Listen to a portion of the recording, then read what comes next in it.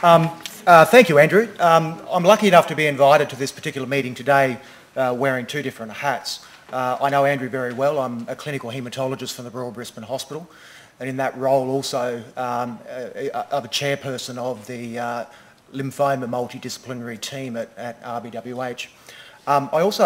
The main reason why I'm here today is really as a representative for Lymphoma Australia, or LA.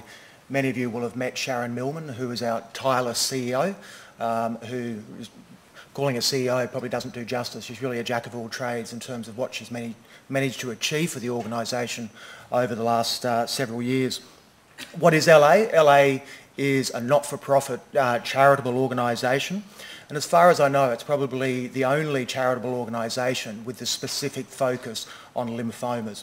And that's the reason why I think it has such an important role for many of the people in this room. Now, LA, I think, has a number of roles to play. An important one is education, and that's probably the reason why we're all here today, is that as an organisation we see that education is really important. I think knowledge is power. The more people understand about their diseases and the more we can disseminate knowledge about what they're going through, I think the easier it makes the journey through lymphoma treatment.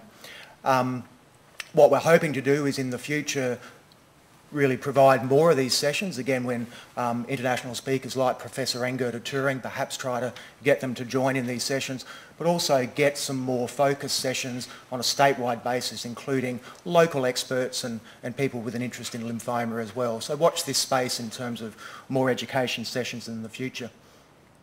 I think the other important role we have to play is raising awareness about lymphomas. I was lucky enough to have a workshop session with Professor Engert in Brisbane on Wednesday. It was one of the slides that he showed sort of gave me really pause for thought. There's 68,000 new diagnoses of Hodgkin's lymphoma in the world per year. So that's a lot. The even more discouraging point from the slide was that about 30,000 people die each year from Hodgkin's lymphoma. And to put that into context, that is a disorder that in general we feel has one of the best prognoses of all diseases that we see. So we're losing 30,000 often young people each year. We know that the incidence of Hodgkin's lymphoma is one that tends to have its peak at the ages between 15 and 30, but then a second peak in later life over the age of 55. But it means that every time we lose a life from lymphoma, it's often a young person who had their life still stretching out ahead of them. Lymphomas as an entity is also the 5th most common malignancy in Australia and worldwide in most Western countries. And for reasons that we're not certain about, its incidence is increasing. So we know that many of the cancers that we face, the incidence has been decreasing as lifestyle modifications have impacted upon their development. But lymphomas continue to rise in incidence. So 5th most common malignancy. Now I think a lot of the malignancies that are above it in incidence, like colorectal cancer, breast cancer, prostate cancer, are very much in public consciousness now. People know about those diseases. But I think there's a very high likelihood that the next door neighbour of the people in this audience probably have never heard of lymphoma. And I think we've got a lot of responsibility as an organisation to get the concept of lymphoma out there in the community. And that's one of the important things that we as LA believe that we can achieve, is get that sense of public awareness going on.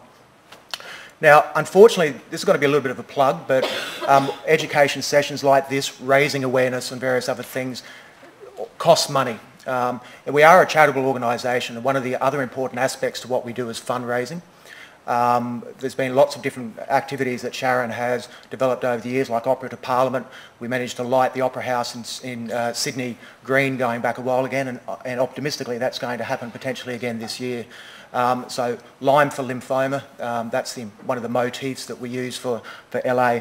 So when people ask you perhaps what can they do to help, consider mentioning to them that LA might be worth donating some money to, so that we can continue to promote the needs of patients with lymphoma. All right, well I hope you enjoy the session today. I'm looking very much forward to it, and I'll hand back over to Andrew. Thank you.